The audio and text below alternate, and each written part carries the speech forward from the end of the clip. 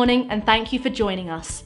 Our morning outlook will focus on the euro-dollar, recent developments and the potential impact on the markets. Let's hear from Emma in our trading room.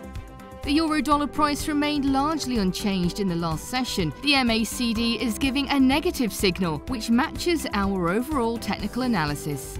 The last session saw Amazon stock rise 0.9%. The RSI is giving a positive signal. The pound-dollar pair made a minor upwards correction in the last session, gaining 0.2%. The ROC is giving a positive signal, which matches our overall technical analysis. The Aussie got a slight bump of 0.1% against the dollar in the last session. The RSI's negative signal is in line with the overall technical analysis. Thank you, Emma, for your insightful trading ideas.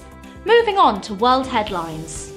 US crude oil and fuel stockpiles dropped sharply last week as refiners in the US Gulf region and oil facilities offshore were still recovering from Hurricane Ida's hit late August.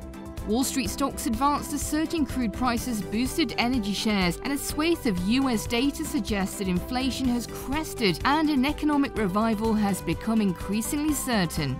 El Salvador will exempt foreign investors from paying taxes on Bitcoin profit and income, as according to an investor to El Salvador's president, the country wants to encourage foreign investment. Thank you, Emma.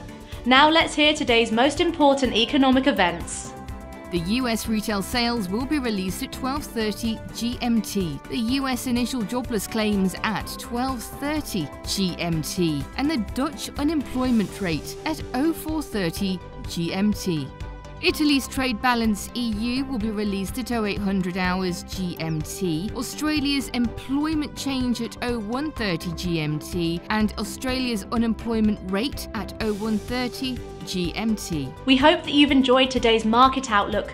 On behalf of all of us here, we wish you a productive trading day.